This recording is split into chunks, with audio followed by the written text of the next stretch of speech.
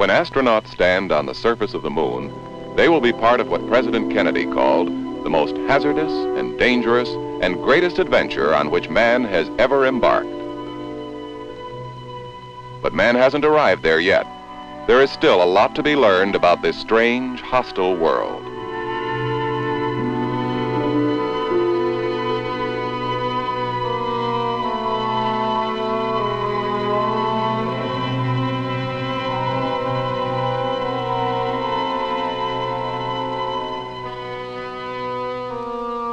As far back as 1959, plans were being made for exploring the surface of the moon with unmanned spacecraft capable of photographing it, analyzing it, and measuring it. In July 1964, Ranger 7 crashed into a remote corner of Mare Nubium, taking over 4,000 pictures of the lunar surface on its way. It took the first close-ups of the moon, and in recognition of this achievement, the area was named Mare Cognitum, sea that has become known.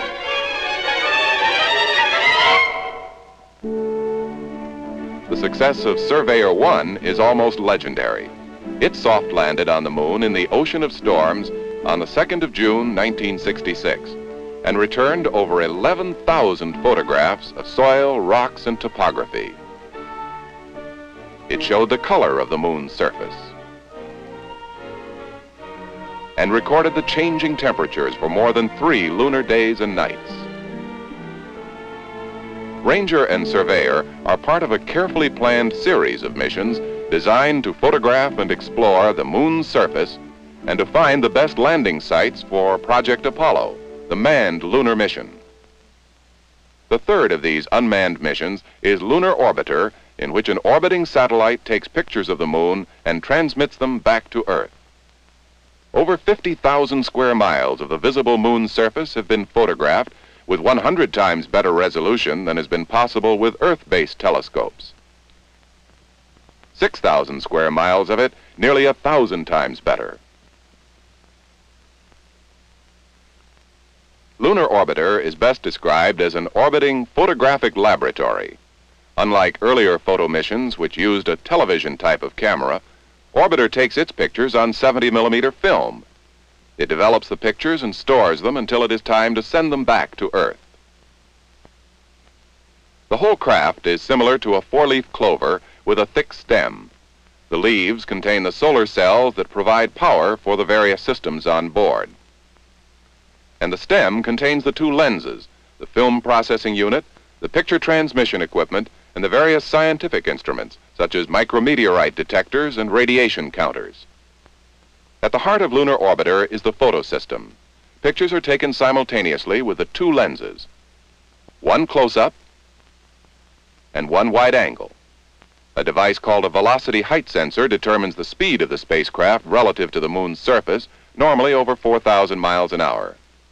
As an exposure is being made, it moves the film proportionately to avoid blurring the image.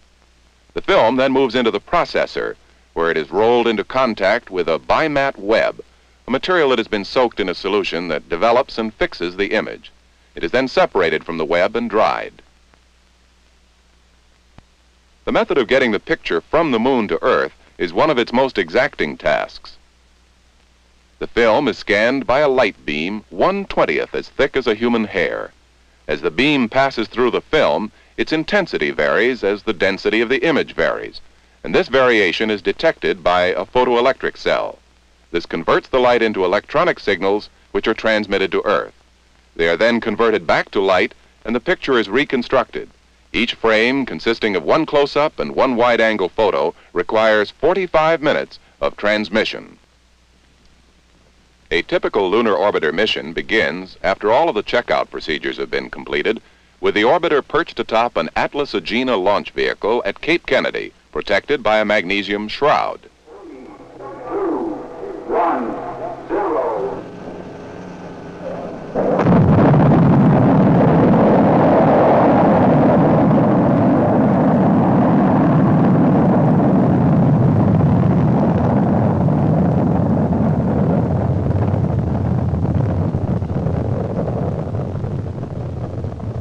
The Atlas ignites, pushing the spacecraft through the thicker atmosphere.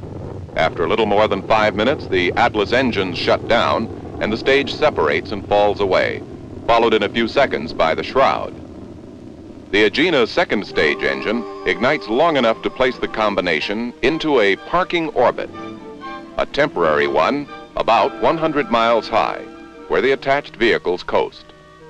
When they arrive at an acceptable position from which to head for the moon, the Aegina's engines ignite for the second time, boosting the spacecraft out of its parking orbit.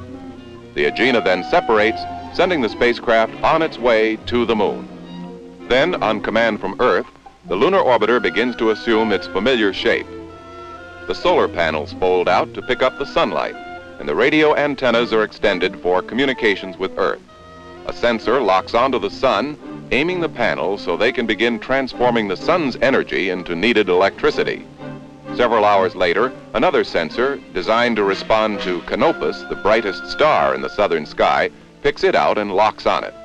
These two lock-ons are necessary so that ground controllers know the position of the spacecraft for future maneuvers. For the next several hours, the course of the spacecraft is carefully plotted against the known path of the moon. A decision can be made that a mid-course correction is required for perfect aiming. This is accomplished by rolling and pitching the spacecraft to the desired attitude and firing the velocity control engine a given period of time, either to speed it up or slow it down relative to the speed and direction of the moon itself. Orbiter 3, for example, was so accurately started on its way that it needed only a 500-mile adjustment in its initial aiming point. The orbiter arrives at the moon at a speed of about 4,500 miles per hour. If this speed is maintained, it will pass the moon and go on into an orbit of the sun. Once again, at the appropriate time, the spacecraft's attitude is adjusted and the engine is fired to slow it down to 2,200 miles per hour. It is attracted by the moon's gravity and swings into lunar orbit. For several days, the controllers study its orbit to determine precisely where it is. Then, for the third time, it is properly oriented and its velocity lowered to drop it down into its picture-taking orbit, ranging from 1,150 miles to about 28 miles. It is ready to start its photographic mission. The first three orbiters have succeeded in pinpointing the potential landing areas of Apollo, the manned lunar mission. They have returned excellent photographs of the far side of the moon, 10 times better than Earth-based views of the front side. They have surveyed vast areas of the moon with an accuracy never before attainable. They have shown us the ruggedness and the smoothness and some of the complexities of existence in an airless void. They have shown us the Earth as it appears from the moon and opened our eyes to the possibilities of planets like Venus being capable of supporting life. They have shown us our Surveyor spacecraft on the surface and Ranger in it. They have given scientists a wealth of material that will take years to interpret properly. They have assured us that micrometeorites in the vicinity of the moon are hardly more hazardous than near Earth. They have determined the exact size and shape of the moon and accurately defined its gravitational field and its mass. Because results of the basic mission have been achieved, other accomplishments have been made possible. The first lunar orbiters, for instance, surveyed 0.5% of the moon's face.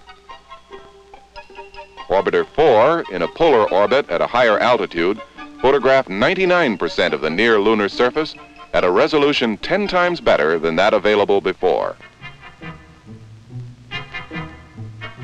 A team of scientists has outlined over 400 sites they feel are of great scientific interest, many requiring oblique photos, like the startling Copernicus pictures, giving us a different perspective on the lunar surface.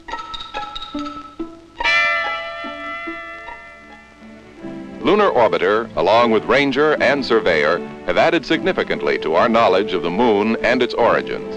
And what is more important, they have provided a solid foundation upon which to base the important decisions that will give our total lunar exploration program meaning and direction in the future.